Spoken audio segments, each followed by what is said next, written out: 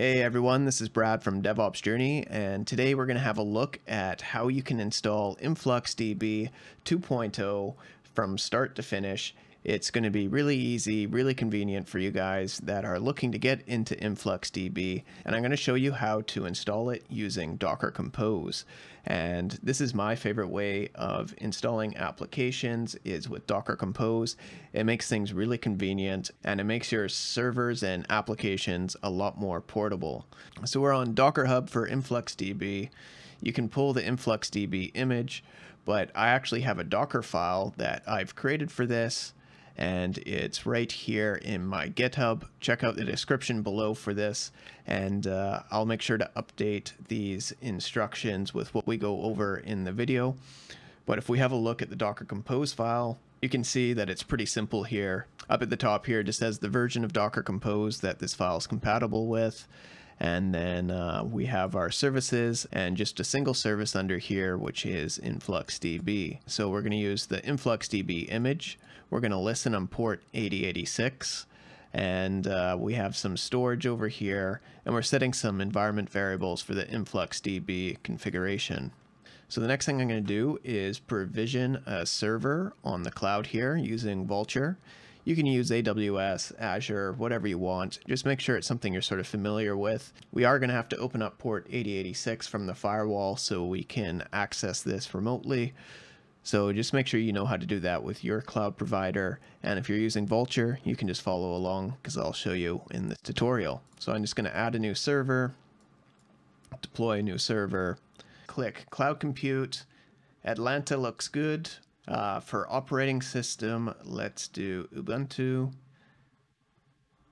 and any of these are fine. I'll just do 18.04, and then I want this one because the $2 version is IP version 6 only. I want an IPv4 address, so let's do this. So my server is provisioning now, so I will hop into an SSH session once this is up and running, and I'll show you how to install Docker Compose and then run that Docker Compose file, which is going to be your InfluxDB server.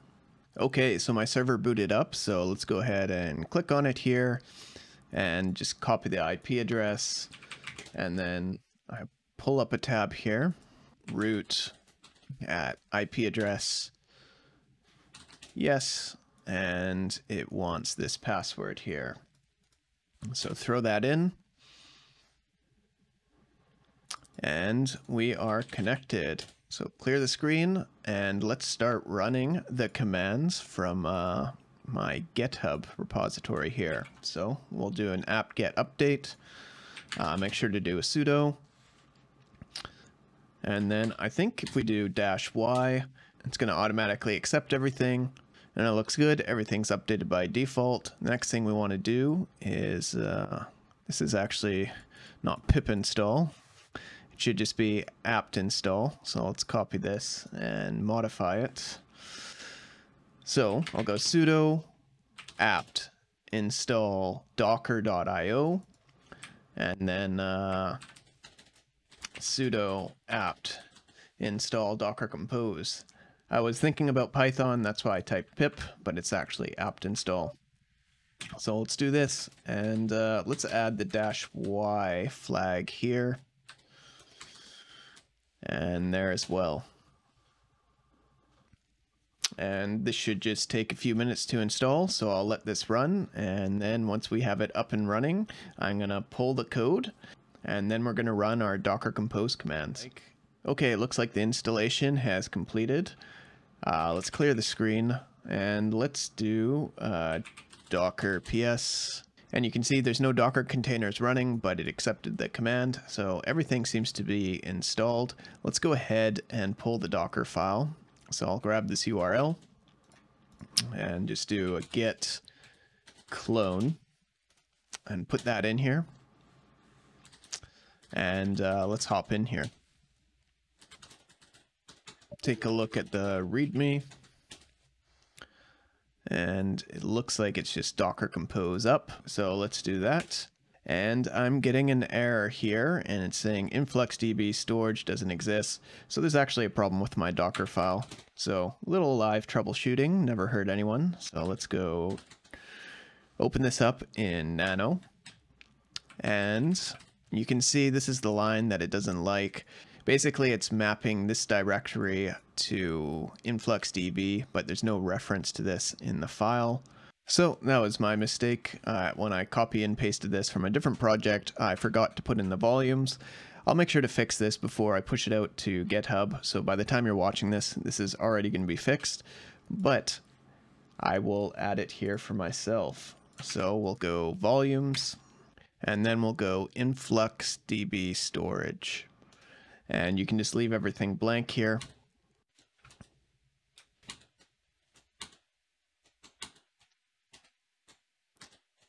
And there we go. So let's rerun the command docker compose up. And you can see it's pulling the image.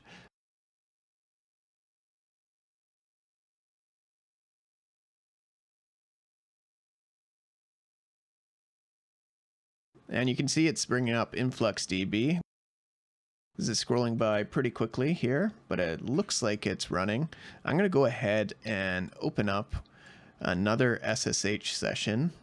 So we'll go SSH root at, throw in the IP, and then put in the password. There we go. And if we go docker ps, you can see that InfluxDB is running on that port. So everything looks good. If we go curl localhost and then throw in that port, you can see that it is giving us some results.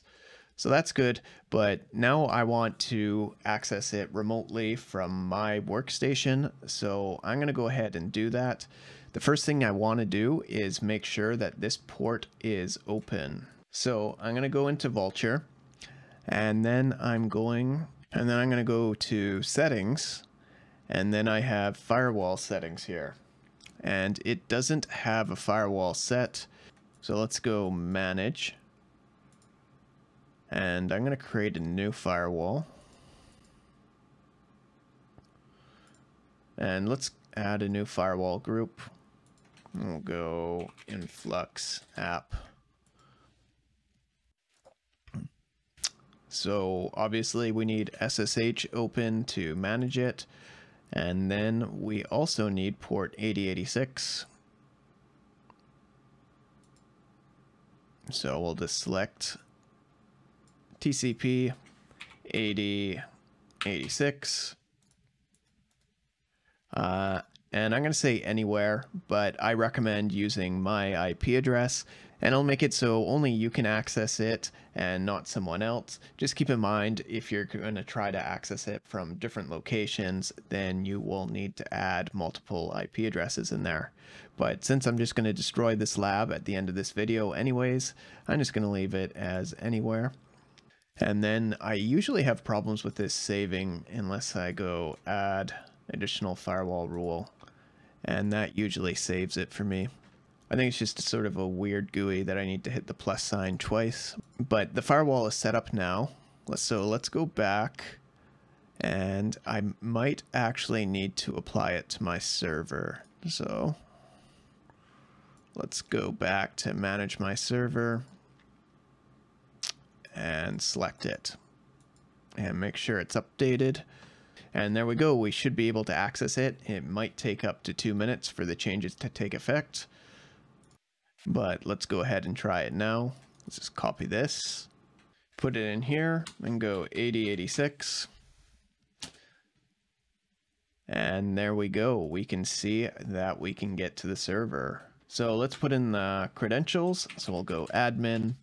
And the credentials I have are actually in that Docker file. So let's pull them up here. Go to Docker Compose, and then change me please. Throw that in, paste it, sign in, and sure, why not, save that. So this is the InfluxDB GUI. It's actually pretty nice. I think this is new to version 2.0. So let's go ahead and explore it. If you go underneath data, you can see that there's a couple different things here. The client libraries, this is actually really convenient. So I do a lot of Python programming, and one thing you can do is just go over to Python here, and it gives you everything you need to know to set up a Python script to connect to this database. So you can see you do a pip install InfluxDB client, and then it gives you examples on how to initialize the client, how to write data, and yeah, it gives you 3 different options on how to write the data and then how to actually pull the data. So you can just copy it to your clipboard, paste it into your script, and it should be good. The next thing to do here is go to data and then go to buckets. So you can create as many buckets as you want. In the Docker file, we created a bucket by default. So you can see my bucket is there by default. And of course you have your settings, so you can delete the data older than a specific date. If we hop on over here to tokens, this is where you generate your token. So just go up here, you can do read write tokens, all access tokens, and basically this is going to be the token that you use for accessing InfluxDB with the applications that you build. If you go to Telegraf, this is where you can set up Telegraf configurations. Basically, Telegraf is used for monitoring servers. You can install a Telegraf client on a server and then have it push metrics to InfluxDB that way. If you go to Explore, this is where you can explore the data. We haven't pushed any data to this database yet, so it's not very interesting right now. But if we did push data to InfluxDB, then this is where you would see the data coming up. If you go to boards, this is where you create dashboards, and then the rest is just sort of tasks, alerts, and settings. So the next thing I'm going to do is push some data into InfluxDB, and then we'll have a look at how it looks there. And then I'm going to show you how you can integrate another application like Grafana and have it pull data from there. Okay, so let's move ahead here and let's actually go back to this data section. Let's go underneath Telegraf and let's have a look at how we can set up Telegraf on our actual server and push some data into InfluxDB. So I think we just go create configuration.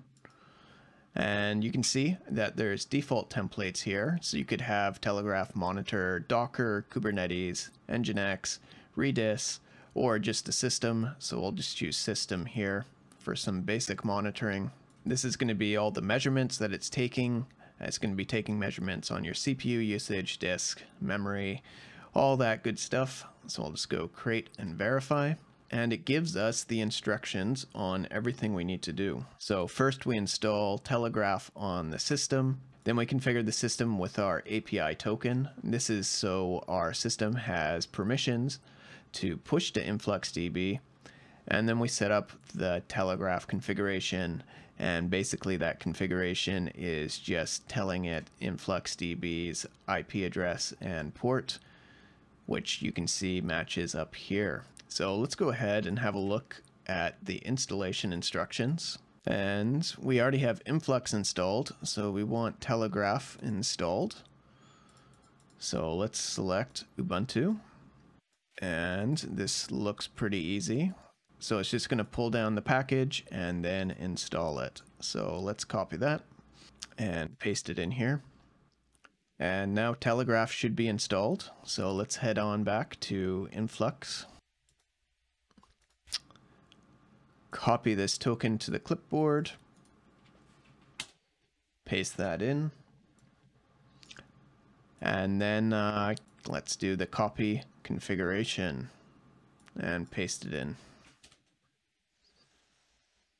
And now you can see that it looks like it's trying to push data. So let's go back to Influx and go listen to data. And you can see connection is found, so we look like we're all good here. Let's go ahead and hit finish. And now let's go back to our Explore tab. And you can see that now there's a bunch of data in here. We have options to filter on all these different things. So if we go CPU and just click on a bunch of things, hit submit, You can see that there isn't a lot of data here yet since it just started taking these measurements. Let's go system uptime maybe. There we go. You can see this is a measurement that we can see right away.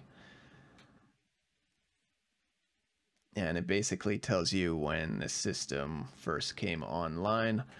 So obviously, if you leave this running for a while, it's going to be collecting data, and you're going to have a lot more data in your graphs on how the system is running. The next thing you could do is actually go to boards, and you can create your own system dashboard. So go create dashboard, new dashboard. It looks like you can customize things here. I haven't really used this much, to be honest, but let's see what it looks like.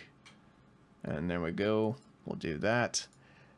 And there we go. We have the first cell in our dashboard. So you can just go through and add all the metrics that matter to you. We'll go processes, total. There we go. And what a lovely dashboard we have already. So pretty nice out of the box stuff. Usually you would have to install something like Grafana to get dashboards like this, but you can see that out of the box functionality, this is actually pretty good. So I'm actually going to pause this video, let the server run overnight, come back and have a look at it tomorrow, and see if we can have a dashboard with some useful information in it. So I'll see you guys soon. Alright, so I left my server running for quite a few days here actually, about 6 days, and when I logged back in and went to boards, I noticed that this system dashboard got automatically created. And when you go in there, you can see that it automatically put in all the metrics that Telegraf was tracking, and now InfluxDB has automatically created a dashboard based on that. So you can see it gives you quite a bit of information about the system. We got our system uptime, the amount of CPUs, system load, total memory, memory usage, and everything like that. And yeah, this dashboard was just automatically created. Basically, all we had to do was install Telegraf on our server, as well as install InfluxDB on another server, and then you can do that monitoring. So it just goes to show you how powerful these tools can be, and they're actually quite easy to set up. So anyways, if you enjoyed this video, go ahead and hit that like button for me. And if you want to learn more about InfluxDB or other DevOps tools, go ahead and subscribe to my channel. Thanks so much for watching, and I hope to see you all in the next video.